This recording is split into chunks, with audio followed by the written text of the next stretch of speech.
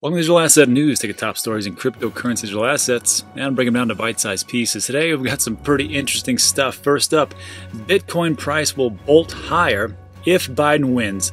Rise slower with Trump, says Max Keiser. If you don't know Max Keiser, he's a pretty outgoing type of guy, big Trump supporter, so it's kind of surprising what he's talking about here.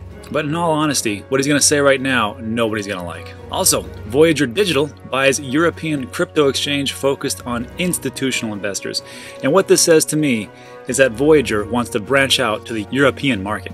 And on the heels of the fantastic news of PayPal offering to buy, sell, and trade cryptocurrencies of 4 projects, which XRP was not one, Ripple executive explains why PayPal is excluding XRP from new crypto business, which is going to lead us into one of the most depressing stories I've seen in a long time. US moves to cast a wider net for catching money launderers, crypto or otherwise. And even though I think we need a little regulation, this is going way, way, way overboard. Well, before we get into that, let's take a look at what's going on in the market. So today it is Saturday, October 24th, and things are looking pretty good. It is 4 p.m. Texas time, and Bitcoin still holding strong above 13K, and we're at 13,100.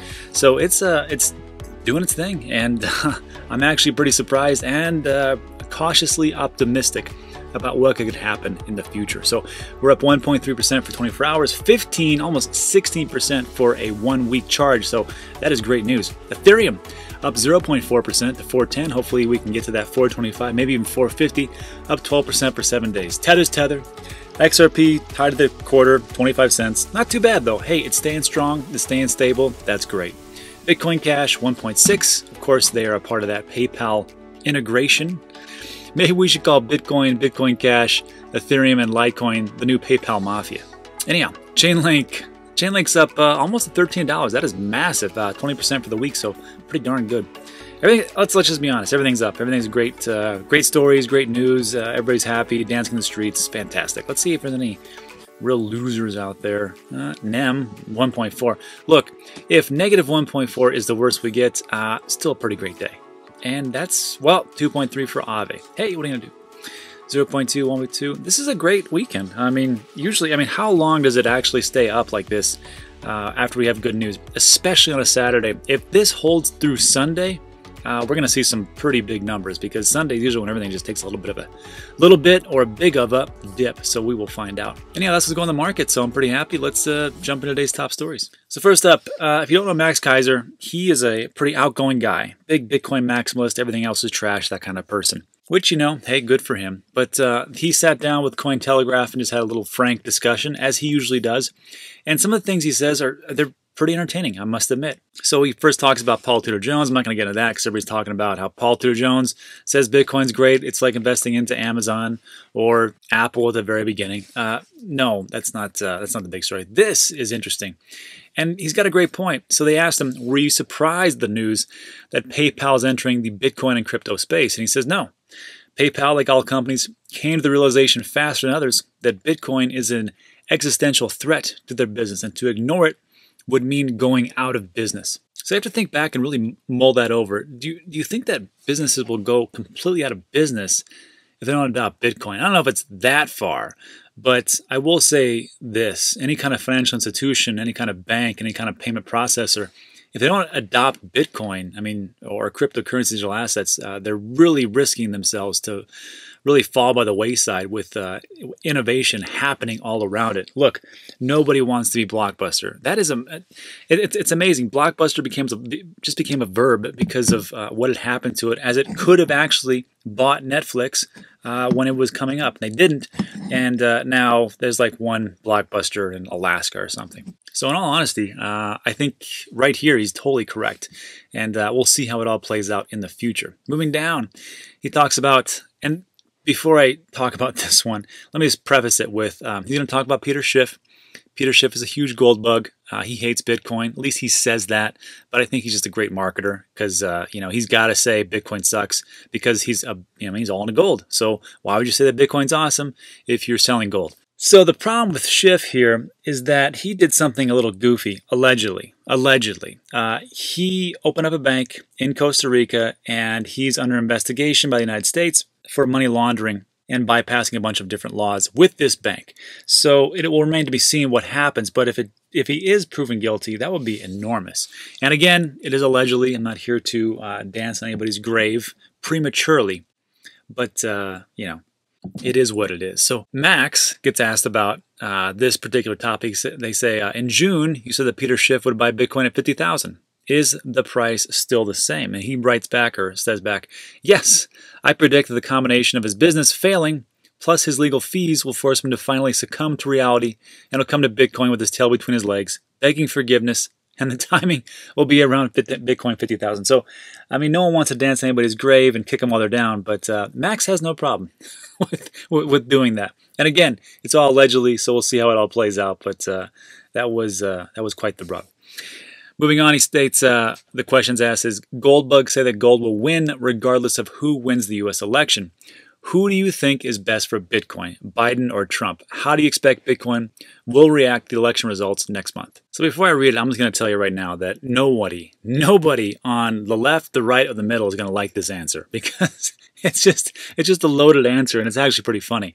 So Max says, a Biden win means a win for corruption and the deep state, so I would expect Bitcoin's price to bolt higher as people panic buy unconfiscatable Bitcoin before Biden's socialist, jackbooted thugs start confiscating everything in a replay of 1938 Crystal Knot. And so, I mean, whichever side you're on, at first you're probably like, yeah, Biden's going to be great. And then he comes back, it's like, well, he might be good for crypto, but he's bad for everything else. And then he says, you know, it goes, but with Trump, the U.S. has a chance at a more orderly tradition. 2 Bitcoins, the price would move up more slowly. And then, you know, since you're in the space, you're like, well, I don't want that to happen either. So you're kind of stuck between a rock and a hard place. And again, this channel is not political. There's a ton of other channels you can go to go find politics. I mean, it's all running rampant.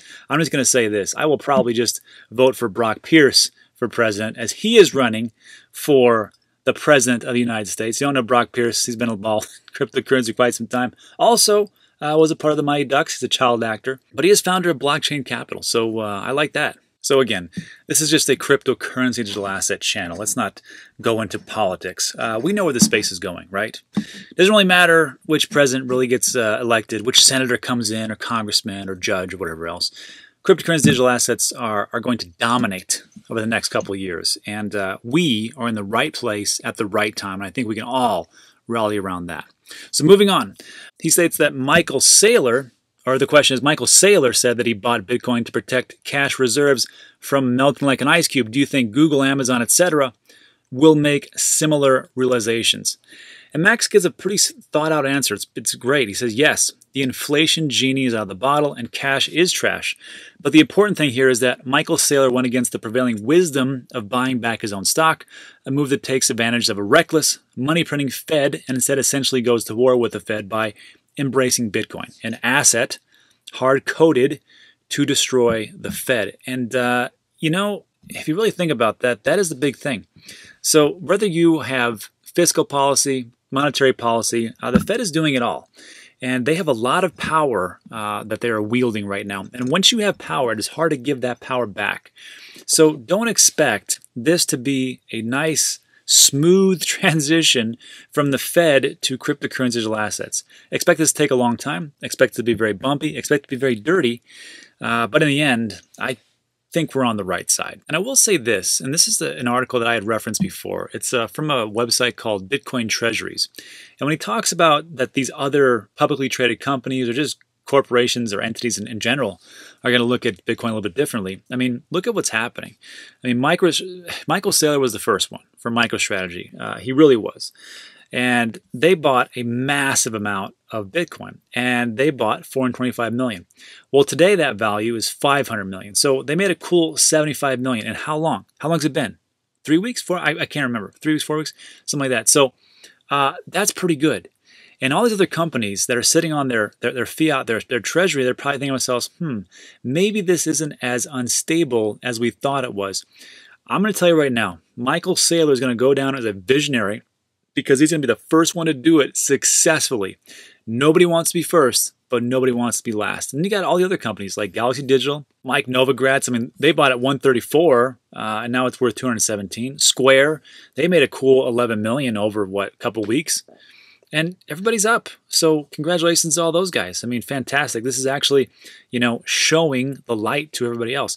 Stone Ridge, the latest one, they put 115 million in, and well, they up 27, 28, somewhere. They're up a lot. They're up like $27 million, and that's in like 2 weeks. So you can't beat those kind of returns. Good luck finding that in the traditional market. So these companies are to look from the outside in, and they're going to say, you know what, we need to get in on that. Anyhow, let me know what you think in the comments section. Let's move on. Next up, this was huge. Voyager Digital buys European crypto exchange focused on institutional investors, and this is what a company needs to do, make big moves, and I am very happy Voyager is doing these types of things. So what's going on? Well, crypto asset broker Voyager Digital is buying LGO Markets, a French crypto exchange focused on corporate investors. The two firms will merge under one brand, Voyager, and the two separate tokens, VGX and LGO, will also merge. The deal grants Voyager, a Canadian securities exchange listed firm, I didn't know they were in Canada, that's interesting, access to the European retail market through LGO's virtual asset service, provider license held with the French financial regulator. So they are converging North America and European. And what this says to me is that Voyager wants to reach out to a lot of new customers, and this is the best way they could do it. Just like with PayPal when they bought BitGo, they haven't bought BitGo yet, but they're under heavy negotiations. I think it'll happen. They need the custodian services. We talked about this yesterday. And instead of them just creating it from scratch, like, you know what? A lot of money to be made. We need to start moving quickly because we were dragging our feet before. Let's just buy a company. That's what they're going to do. And the same thing's happening over here with Voyager. So congratulations to them as this goes through. This is going to be massive, massive, just to reach out to a whole new spectrum of customers. Anyhow, to complete the acquisition, Voyager will issue 1 million shares, whose value in part determine the ultimate deal price. So they're going to issue these shares, and whatever that price comes to, it's going to probably balloon up the actual price of what is being transacted. The other part will depend on the value of the merged in house crypto token. Because remember, they're going to combine LGO and VGX to their governance token. Now this, according to reports, will feature decentralized finance functions. Let me say that again. DeFi functions such as community governance and staking at initial interest rate of 7%. So can you imagine to have a pretty stable coin like Voyager and then get 7% on top of that just to hold it? So I don't know. Well, here, let's just take a look real quick. So Voyager, it's at 16 cents right now. It's up 8, which makes total sense, right? It's up 8.4%. So you could buy, I don't know, maybe you want to buy 10 of them. Maybe you're feeling lucky. You're like, you know what? I got $1.60. I'm going to put it, you know what I mean. Let's say you put in 10,000. I don't know how much you got. And then just it goes up, I don't know, 2x, 5x, 10x. I have no idea because the bull run's coming. And then you're going to get 7% on top of that APY. So that's a pretty good deal, I must tell you. And it makes me take a real hard look at Voyager token to see. Back to the story, and this is where it gets a little wonky. It states that shares of Voyager fell 2.3% to 0.56 Canadian dollars or 43 cents in CSE trading Friday.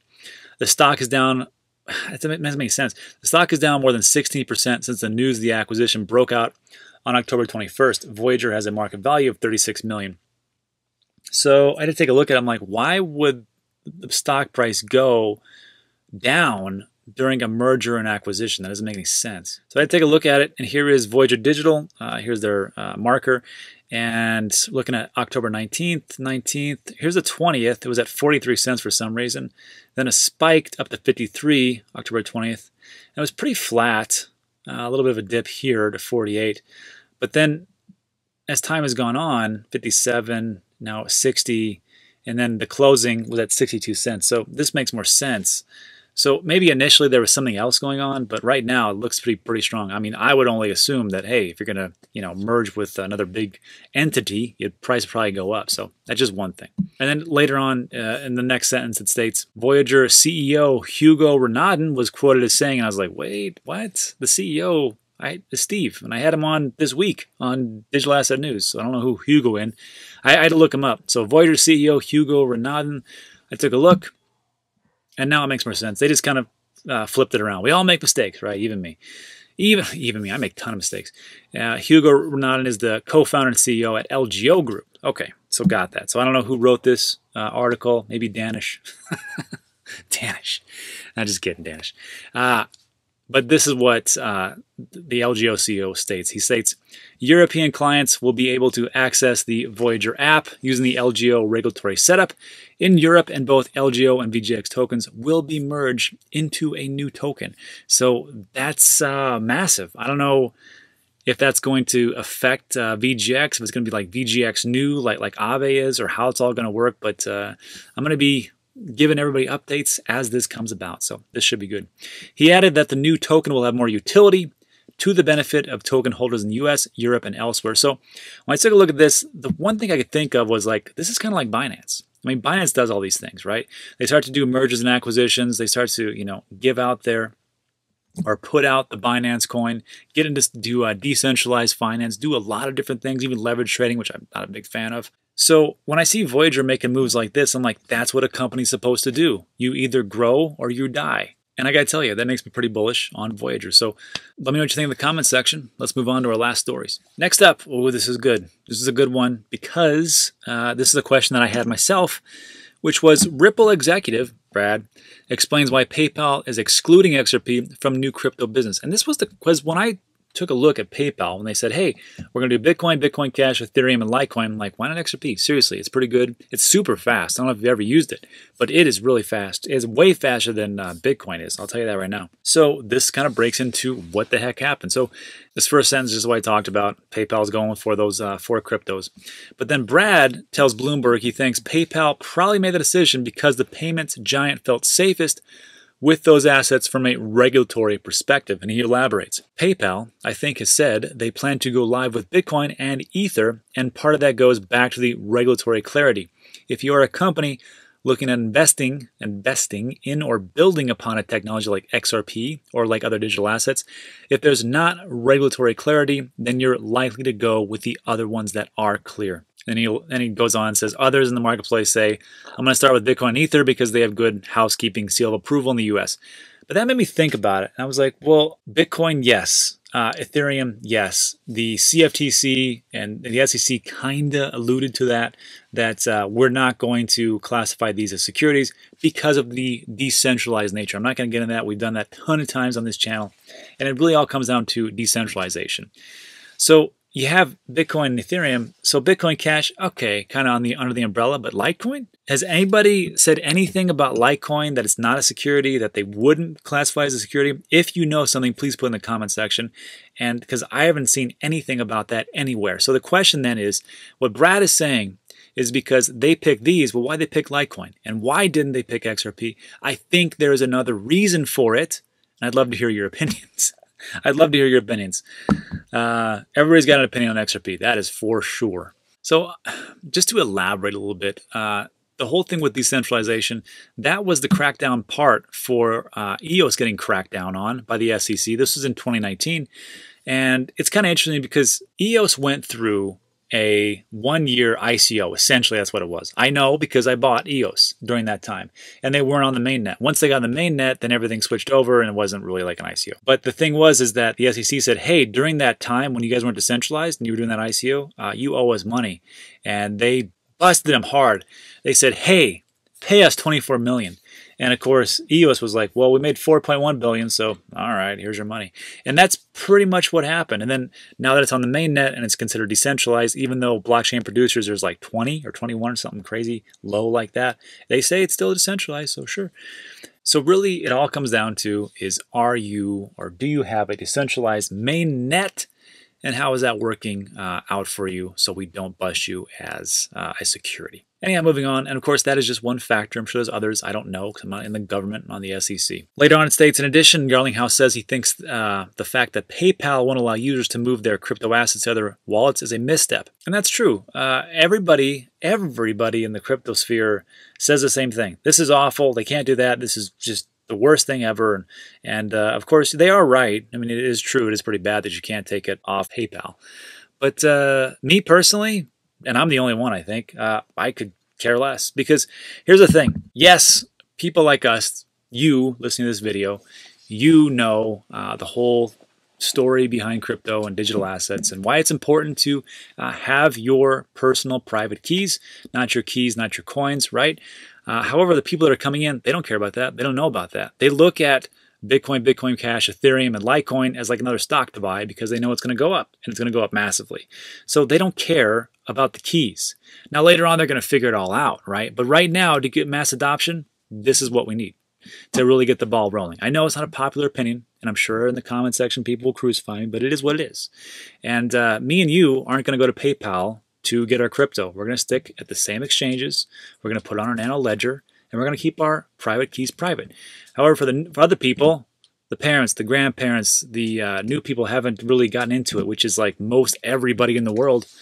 They need something like this just to get their feet wet, and because they need a gateway exchange to really figure it all out. Like I said, Bitcoin to me is just gateway crypto, like it's a gateway drug to the other side of cryptocurrency digital assets, but only time will tell. Now, later on, some of them will figure it out. They'll come to this channel or other channels like this. They'll go to websites. They'll really research and understand. They'll get the whole point of censorship resistance, quantitative easing versus quantitative hardening, the decentralized nature, the transparency, and how it all works together in the global economy. They'll get that later, but not all of them, and they don't have to. The ones that want to figure it out will figure it out. Anyhow, finishing up. Ripple has floated the idea of moving its headquarters out of the U.S. to what Garlinghouse sees as a guessing game of regulations in the U.S. that creates an uneven playing field. And two things. First of all, they've already talked about Great Britain, or London, because they said that they've already given them regulatory clarity over there, or at least they've hinted at it. So it looks like they're going to move over to London. And second of all these things about regulations, this leads me to our last article, which is really awful. So the U.S. moving to cast a wider net for launderers, crypto, same thing, right? But this is bad. The Federal Reserve, the U.S. Central Bank, published a proposed rule change Friday, asking about the recording requirements for money transfers involving virtual currencies and fiat. So what's going on? According to the rule change proposal, which I'm pretty sure is going to go through, the Fed and the Finance Crimes Enforcement Network, or FinCEN, proposed modifying the thresholds at which banks must collect and store fund transfer information. Check this out, reducing it from 3,000 to 250. Let me say that again. They're going to reduce the amount that the banks must collect and pretty much report suspicious activity from 3,000 to 250. I always thought it was 10,000. Now I'm reading this, I'm like, 3,000, that's pretty low. Now I'm looking at this, I'm like, what, 250? So $250, they're going to flag it. Really, that's what's going to happen. And this is for any transfers that go outside the U.S. The proposal would also widen the agency's definition of money to explicitly include cryptocurrencies. So again, if you're new to the channel, I will just tell you my whole thing, and that is that I believe that we should have some regulation. I am not a chaos guy. I'm not just like, let it all hang out and just see what happens. It's just not what I'm in. A lot of it comes to working with the elderly. I was in the healthcare for 15 years. I've seen a lot of the elderly population get ripped off from different scams. I mean, everything under the sun. That's why I was so big about getting rid of these scams and scam of the day and things like that. When I see people getting scammed, especially the elderly, they don't have time to work that all back. If they lose their entire life savings, this shouldn't have happened. Of course, we can do education and everything else, but it's great to have somebody to be that type of protector. Now, here's the flip side. Sometimes you have regulation, it's like a slice of cake. Works out great. Have a couple bites, everybody's happy, I feel full, going to bed. The problem with regulation is you get too much regulation because you just go overboard. And that's the person that eats the whole pie or the whole cake, and it just messes up everything, destroys your whole night too. So for regulation, this is the essential example of eating two cakes in one helping. This is ridiculous. There's no reason why this should be done. However, I could be wrong. Let me know what you think in the comments section.